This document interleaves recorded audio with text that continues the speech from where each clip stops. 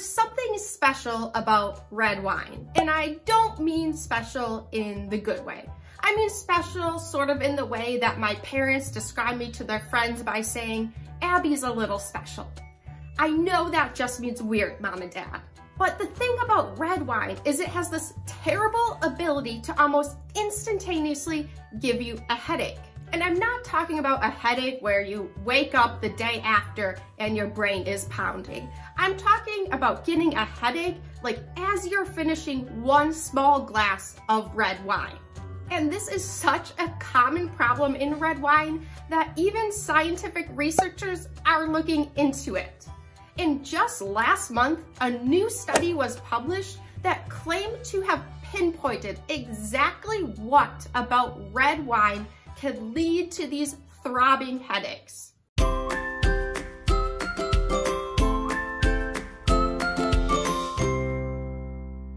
Now, if you're someone like me who is lucky and does not suffer from red wine headaches, knock on wood, hopefully that's, oh, my dog, Jazzy, that was me, that was me. These are headaches that can set in just minutes after drinking even a small glass of red wine. At least that's what my friend Jess told me, which is why I was interested in this topic, because Jess and I, who are adorable, we traveled Eastern Europe together this summer for several weeks where we successfully avoided red wine. Well, Jess avoided red wine, I did still drink red wine. When I first started looking into this topic, I was surprised to find that medically, there are two distinct types of alcohol-induced headaches. The first is called a primary or immediate headache, and this means that the headache sets in about 30 minutes to 3 hours once alcohol has been consumed. So this is the classic red wine headache that my friend was telling me about. It can set in very quickly. The second type of headache is called secondary or a delayed headache. And this is what probably most people have experienced once or twice or more in their life, that this is a typical hangover headache. A secondary headache sets in 5 to 12 hours after alcohol has been consumed. And what I find even more interesting is that people that have a problem with red wine, they are able to drink the same amounts or more of white wine and beer or other alcohol without having the same terrible reaction. So it seems to me that it's something special. Why do I keep using the word special? There's something specifically bad about red wine. Because of this, we're pretty sure it's something specific to red wine, a specific molecule or compound that causes this issue with the headaches. The problem is there's been a lot of top contenders for what is this molecule. One of these molecules is histamine, and this is a chemical released during fermentation, and red wine is fermented, so it has histamine, and we know this can cause some people's blood vessels to dilate and lead to headaches. The only thing is, histamine is found in a whole slew of foods and beverages, so it doesn't really make sense. Another suspect is tannins, and these compounds are found in the skins, the seeds, the stems of grapes, and tannins are what give red wine that really like bitter, astringent feeling when you drink it. But we also know tannins in certain sensitive individuals can also cause issues with headaches. Sulfites are another compound that's been sort of one of these contenders, and that's because sulfites are specifically added to wine. They are a preservative agent to make sure the wine doesn't spoil or extend its shelf life. And we do know that specifically people with asthma tend to be very sensitive to sulfites in foods and drinks. The only problem with all these top 3 contenders is that no one has proposed a specific way that these compounds in the red wine trigger these red wine headaches. It's sort of like we've thrown a lot of spaghetti at the wall with these ideas, but nothing has really stuck because it hasn't made total sense yet. This is until about a month ago when a new study was published that proposed an entirely different hypothesis that didn't cite any of the usual suspects I just mentioned. This group of researchers said the compound to blame is quercetin. This is found in grapes, but also a lot of other fruits or vegetables, and it's even sold as a supplement. Side note here, guys, just for you, supplements, there's no regulation. Supplements, you can make up whatever you want and make it a supplement. It's not like food or drugs where there's regulation and oversight. Supplements, their regulation, I would say, is scientifically what we call willy-nilly. Don't believe anything you hear about supplements. Back to quercetin, back to the topic. So quercetin, when it's in our bloodstream in the presence of alcohol, say like if you just drank a glass of red wine, quercetin actually gets converted to a new compound called quercetin gluconoride. And this altered version of quercetin, this quercetin gluconoride, this is where the scientists think the issue lies, because this molecule is thought to inhibit alcohol metabolism in the liver. But to fully understand why, let's just do a quick crash course in how is alcohol metabolized in our body. Hey guys, sorry for the quick interruption, but I just wanted to ask that if you're getting value from this video, please hit that like button and subscribe to my channel. Okay, so say you're gonna risk it tonight, you're gonna drink a glass of red wine, right? Living on the edge.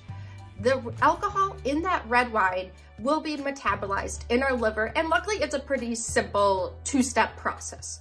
So we have alcohol, and that first gets converted to acetaldehyde by an enzyme called alcohol dehydrogenase. Next, that acetaldehyde is converted to acetate by a second enzyme called aldehyde dehydrogenase. So pretty straightforward two-step process. Okay, but where does this quercetin come into play? So if quercetin and alcohol are found together in our bloodstream, which would happen if you drink a glass of red wine, the quercetin actually gets converted to a new compound called quercetin gluconoride. What this compound does is it inhibits that enzyme aldehyde dehydrogenase, which remember is very important for converting acetaldehyde to acetate as alcohol is being metabolized. This study found that the presence of quercetin gluconoride can inhibit this enzyme up to 80%. So it makes this enzyme terrible at doing its job. And even just the presence of quercetin can also inhibit this enzyme, but to a much lesser extent. With this enzyme working so incredibly inefficient, we start to get this buildup of acetaldehyde. And here's where sort of all the pieces of the puzzle get put into place. It's been known for a long time that acetaldehyde is a toxin that causes facial flushing, nausea, and headaches. So what we've done by imbibing that red wine, which is unusually high in quercetin compared to the other fruits and veggies that also naturally contain quercetin, we've essentially started to build up a toxin in our body, so no wonder we don't feel so good. And the discomfort that is caused by these high acetaldehyde levels, this is not something new. In fact, it's actually exploited by a medication that's often given to recovering alcoholics. It's called disulfiram, and it's meant to make sure they don't continue to drink alcohol, because what this medicine does is if they drink alcohol, it makes sure that a lot of acetaldehyde builds up and that they surely do not feel good if they touch alcohol. Many people of East Asian descent also struggle with high acetaldehyde concentrations. This is due to a slightly different mechanism. Their enzyme naturally just works a little slower. Their enzyme just converts that acetaldehyde to acetate slower naturally, so it's really easy for them to have that buildup of acetaldehyde and experience that flushing of the face, the headaches, all those terrible symptoms. If quercetin is the problem, why not just make wine that doesn't contain quercetin? Well, it's not that easy to solve. So grapes make quercetin in response to sunlight. And unfortunately, if we want grapes and therefore wine, yeah, we need some sunlight. So that's not really negotiable. But I do think it's possible to lower the amount of quercetin in wines, which some wines do have a lesser amount and some wines don't. That's what makes this whole red wine headache thing so frustrating, is not all red wines trigger it, but people never know which type will. But the final amount of quercetin in that red wine just depends on so many different variables. If we talk simply about the cultivation practices that influence it, There's several, including are the vines trellised or not? Is the crop pruned? Are the leaves removed?